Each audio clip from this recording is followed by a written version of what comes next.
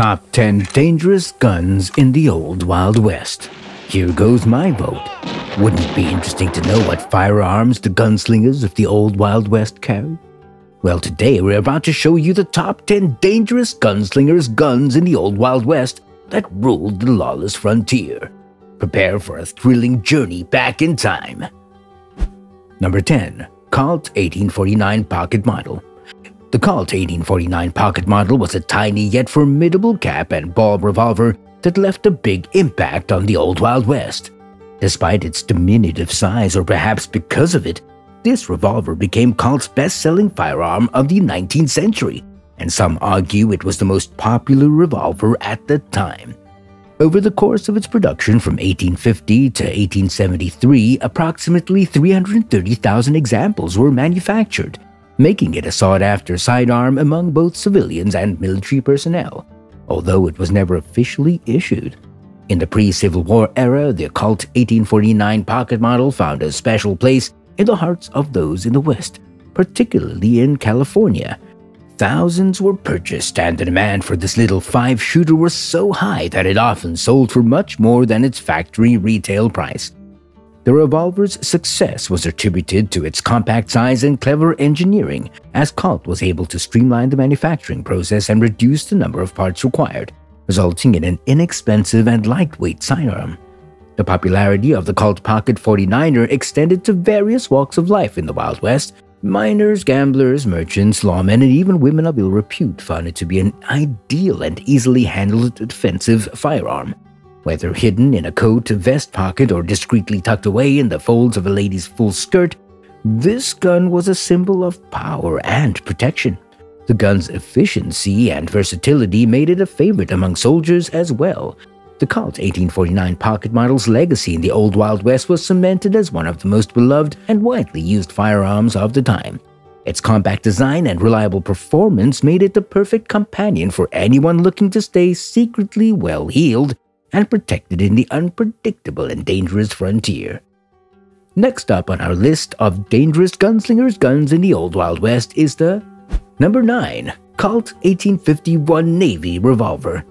This belt-sized revolver earned its nickname as the percussion peacemaker for good reason. It was one of the best balanced and smoothest handling revolvers in the Caplock era, and its popularity extended far beyond its contemporaries. The COLT 1851 Navy became the preferred sidearm for many during the pre-metallic cartridge era. It was known for its reliability, accuracy, and ease of use, making it a favorite among both good and bad men alike. Legends of the Wild West like James Butler Wild Bill Hickok relied on the 1851 Navy as a trusted companion. It wasn't just famous gunslingers who wielded this revolver. Even outlaw gangs like the James Younger Gang and law enforcement agencies like the Texas Rangers and Pinkerton detectives saw its value. The revolver's fame didn't stop there. California bandit Tiburcio Vasquez, notorious shootist John Wesley Hardin, and Major Frank North with the Pawnee Scouts all favored the COLT 1851 Navy. Even future Confederate General Robert E. Lee had a preference for this revolver during his time stationed in antebellum Texas. The COLT 1851 Navy was particularly sought after in the goldfields of California, where it sold for a premium well above its retail price back east. Between 1850 and 1873, nearly 250,000 of these 36 caliber 6 guns were produced, making it one of the most popular revolvers of its time. Number 8. 1860 COLT Army Revolver. As we continue our journey through the Wild West's most dangerous gunslingers' guns, we come across the legendary 1860 COLT Army Revolver. Produced from 1860 until 1873, this iconic firearm stands as COLT's third most produced percussion handgun and is revered as the epitome of 44 caliber percussion revolvers. The 1860 Army model was designed as a lighter and more manageable successor to the bigger and cumbersome Dragoon revolvers of the time. Its immediate success was undeniable, and for good reason. Of the 200,500 Army models turned out, a staggering 127,156 were purchased by the Union government during the Civil War. As a result, it became the primary revolver used by federal troops during the bloody conflict. This 6-gun was an absolute powerhouse, easily holstered on a man's hip and boasting stopping power nearly comparable to its larger dragoon counterparts. Its 8-inch barreled version, along with a few thousand produced with the 7.5-inch barrels, quickly became a solid favorite among frontiersmen of the mid-19th century. The COLT 1860 Army revolver saw service with various prestigious groups, including the U.S. Cavalry and the renowned Texas Rangers. But its reputation didn't stop with lawmen and military personnel. The 1860 Army also found its way into the hands of notorious bad men like the infamous John Wesley Hardin, Mormon Avenger Porter Rockwell, and the infamous James brothers. Even Texas outlaw Sam Bass couldn't resist the allure of this potent firearm. Number 7. Springfield Trapdoor Rifle. Our next entry on the list of dangerous gunslingers guns in the Old Wild West is the Springfield Trapdoor Rifle. Known on the frontier as the needle gun due to its long firing pin, this rifle has a fascinating history that spans the Indian fighting era to the early buffalo hunting years. The Springfield Trapdoor started its life in 1865 as an Allen-converted Civil War muzzleloader. It was initially chambered to fire a .58 caliber rimfire metallic cartridge.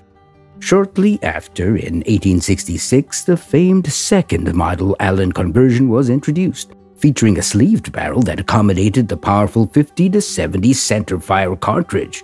This upgrade proved crucial for the U.S. Army's ability to withstand Indian attacks along Wyoming's Bozeman Trail during the hayfield and wagon box fights in 1867. One of the rifle's most famous users was none other than the legendary Buffalo Bill, William F. Cody himself. He used the 50-70 Allen, affectionately called Lucretia Borgia, to hunt hundreds of buffalo for meat. Buffalo Bill considered his rifle beautiful and deadly, just like the infamous noblewomen of the Italian Renaissance it was named after. The 1873 Springfield Trapdoor quickly became the primary weapon of the Indian Fighting Army and remained so until the mid-1890s. Initially used to subjugate Native Americans, it later found a role in protecting Indians from unscrupulous whites. The trapdoor was carried by Custer's 7th Cavalry at the infamous Battle of the Little Bighorn, and it played a significant part in other battles with Northern Plains tribes as well as the Apaches, Comanches, and other southwestern Indians. The moniker trapdoor was officially adopted with the second 1873 model, which introduced a trapdoor and compartment in the buttstock for storing cleaning tools and a broken shell extractor in 1877. These rifles were also popular with civilians, who were willing to pay hefty prices for lost military Springfields. Additionally, many surplus trapdoors were converted to sporters, making them sought-after firearms among budget-minded homesteaders. Among the most famous of the Springfield trapdoor models is the 1873 version.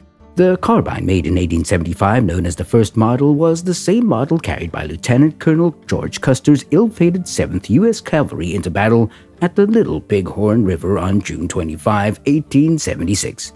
The rifle, although improved over the years, remained the primary shoulder weapon of the military during the Indian campaigns. Number 6. Winchester Model 1866 Rifle.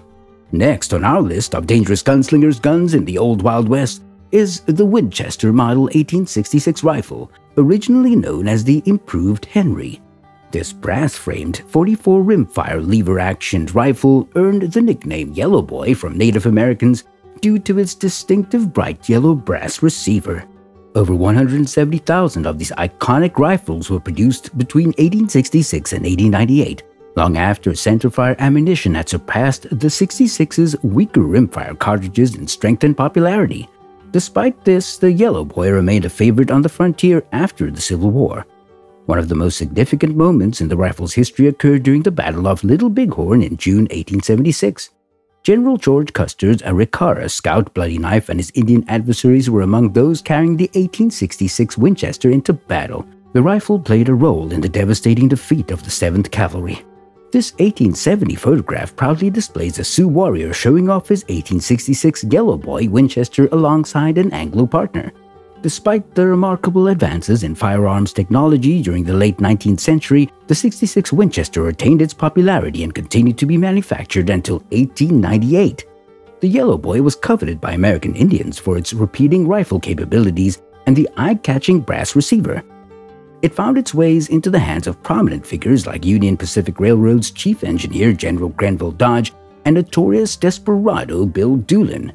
Even Sioux Medicine Man Sitting Bull alongside many Texas Rangers, Army Scouts, military officers, hunters, and ranchers favored this reliable and versatile firearm.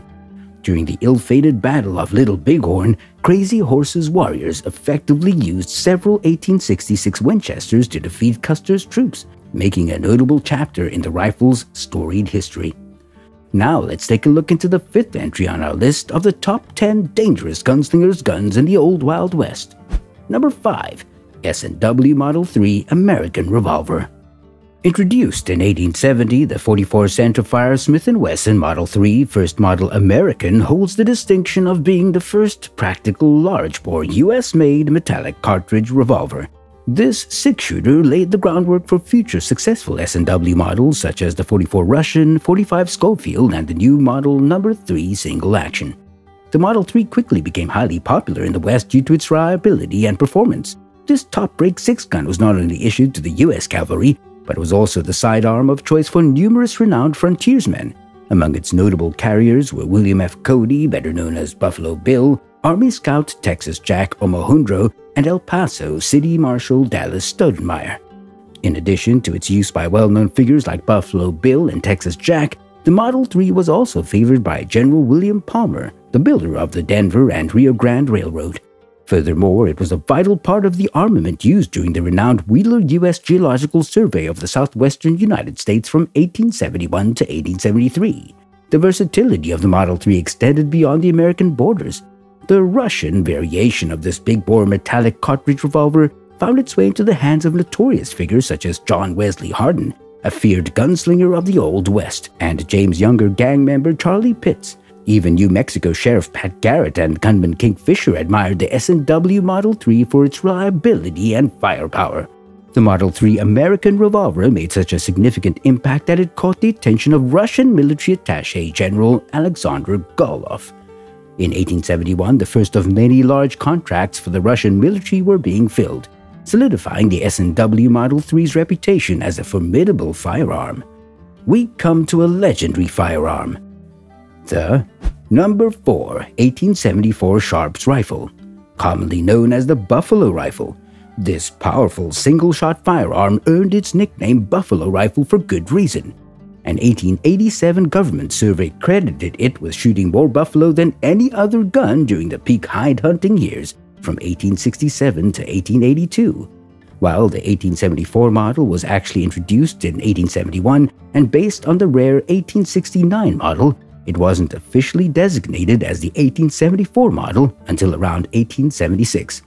The 1874 Sharps rifle was a formidable weapon that played a significant role in shaping the history of the American West.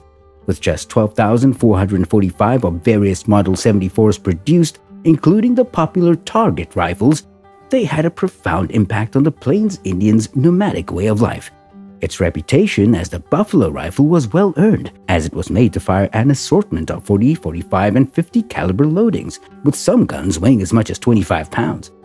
One of the most remarkable feats involving the 1874 Sharps was at the 1874 Battle of the Adobe Walls in the Panhandle of Texas. Buffalo hunter Billy Dixon fired a borrowed 1874 Sharps Big 50, 50-90 at an Indian warrior from an incredible distance of 1,538 yards. Dixon's shot hit its mark, seriously wounding the Indian, and earned the 1874 Sharps rifle the nickname Shoots Far or Shoots Today, Kill Tomorrow gun among the Plains Indians. This iconic rifle, along with others like it, played a crucial role in settling the post-Civil War frontier. It's no exaggeration to say that most of the buffalo harvested during the hide hunting years of 1867 to 1882 were taken down with the 1874 Sharps. The Buffalo Rifle's accuracy, range, and stopping power made it the go-to firearm for hunters and settlers alike. Number 3. COLT 1873 Single Action Army. Now we come to one of the most iconic handguns in the world, the COLT 1873 Single Action Army Revolver. Affectionately known as the Peacemaker, this legendary six-gun was undoubtedly the favorite and archetypal sidearm of the American frontier. Originally designed as a cavalry sidearm, The Colt 1873 quickly gained popularity and became the weapon of choice for cowboys, lawmen, and outdoorsmen of all kinds. From the Texas Rangers to the Arizona Rangers and those who rode the Owl Hoot Trail, the Peacemaker was a symbol of authority and justice in the untamed West. The Colt 1873 single-action army earned a plethora of colorful nicknames, including the Equalizer, Hogleg, and Judge Colt and his Jury of Six. However, it was best known for its reputation as the Peacemaker, because of its role in maintaining peace and order on the lawless frontier. This revolver was favored by an impressive roster of Wild West legends, including Wyatt Earp, Pat Masterson, the Daltons, John Selman, Lawman Elfego Baca, and Judge Roy Bean, to name just a few. Its popularity extended beyond famous names, and countless others relied on this reliable and powerful firearm. The Colt 1873 single-action army was produced in various powerful chamberings, most notably 45 Colt, 4440, and 3840. With 192,000 units made by the end of the 19th century, it outsold all its competitors and solidified its position as the premier six-gun of the Old West. Number 2. 1873 Winchester Rifle. It's no exaggeration to claim that the 1873 lever-action Winchester rifle is arguably the most famous rifle of the Old West. Introduced as Winchester's first center-fire firearm, this legendary rifle was manufactured from 1873 to 1919, with a grand total of 720,000 guns made. By 1898, an estimated 525,000 plus Winchester 73 rifles had left the factory, solidifying its place as one of the most beloved firearms of its time. Similar to its predecessor, the 1866 model, the 1873 Winchester boasted a slab-sided design, making it the perfect choice for horsemen throughout the West. Its simple toggle and link internal action made it easy to maintain in the field, and its compact size made it ideally suited to be carried in a saddle scabbard. Hunters, cowboys, lawmen, outlaws, and outdoorsmen from various lands all gravitated towards the Winchester 73. It was chambered for popular rounds such as 4440, 3840, and 3230. Interestingly, the introduction of the Winchester rifle also spurred other gun manufacturers like Colt, Remington, and Smith & Wesson to produce revolvers chambered in the same Winchester calibers. This gave rise to the practical and favored habit of the frontier of pairing one's rifle and revolver in the same caliber. The iron-framed lever gun earned its reputation as the premier choice of the post-1874 Texas Rangers, who relied on its versatility, ease of carrying, and low maintenance during their demanding duties.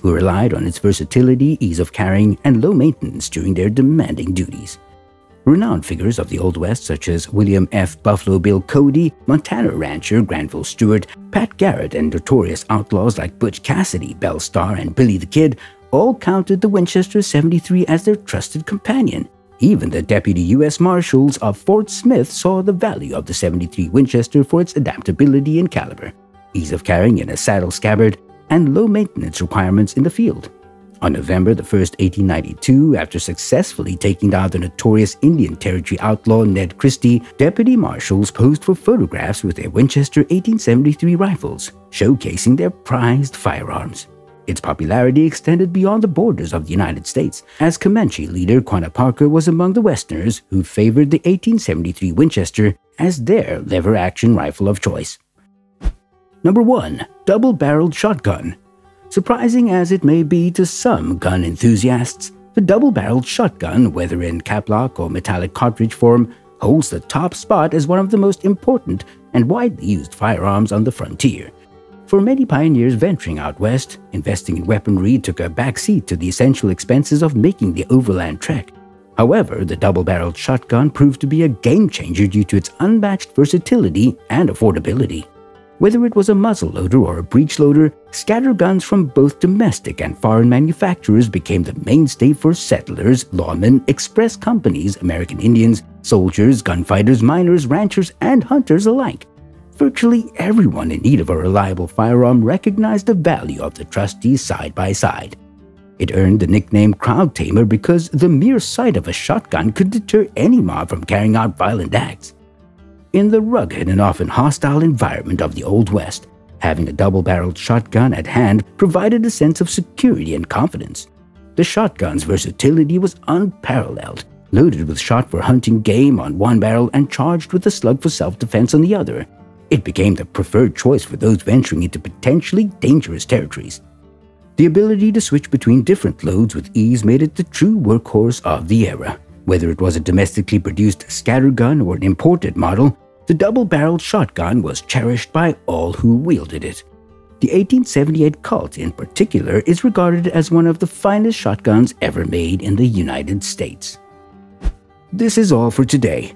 Our journey through the Old Wild West would not be complete without your presence. We'd appreciate if you liked this video, subscribed for more adventures, and shared it with your family and friends.